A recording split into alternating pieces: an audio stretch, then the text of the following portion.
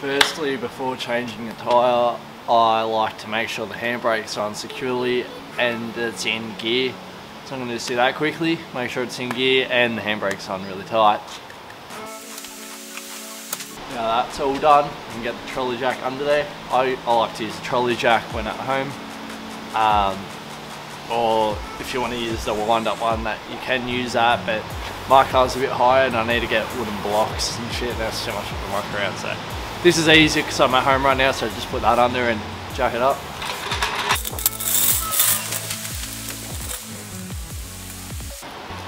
Before the wheels are off the ground, I do like to loosen the lug nuts, or yeah, the lug nuts. I like to loosen them before the wheels off because then you can actually get it undone. So I'm going to loosen them quickly before the car gets raised off the ground.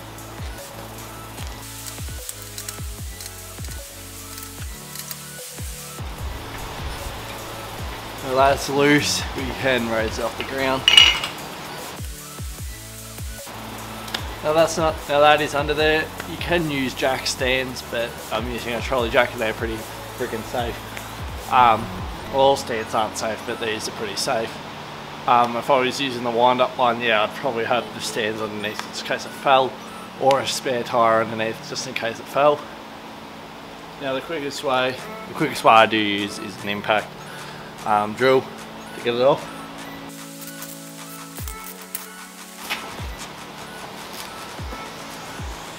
Now that is the wheel off, so yeah, I have no other tyre to put back on, I'm just going to put this one back on, but you know, this is a tutorial on how to change the tyre.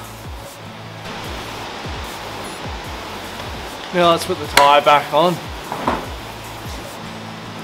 Sorry if you can't hear me, it is really fucking windy over here, and yeah,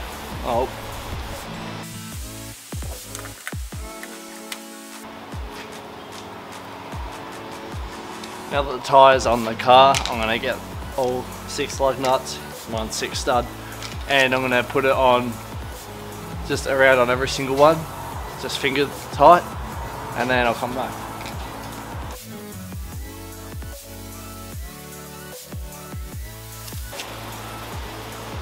As you saw, I was moving it back and forth while tightening it. I don't know if you could see that, but you know, I was moving back and forth while tightening it. That is so I can make sure it's in like the perfect, most, you know, center spot while doing it up.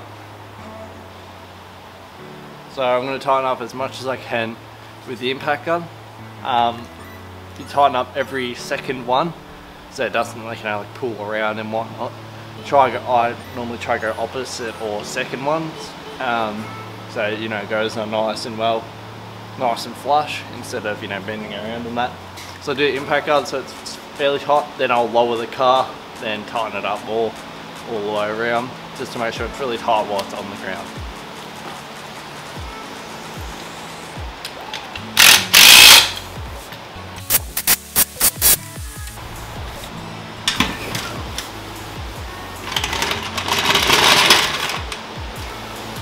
Now it's down on the ground, I'm going to tighten it up with this bar, blue bar, make sure it's extra tight, just go over it again.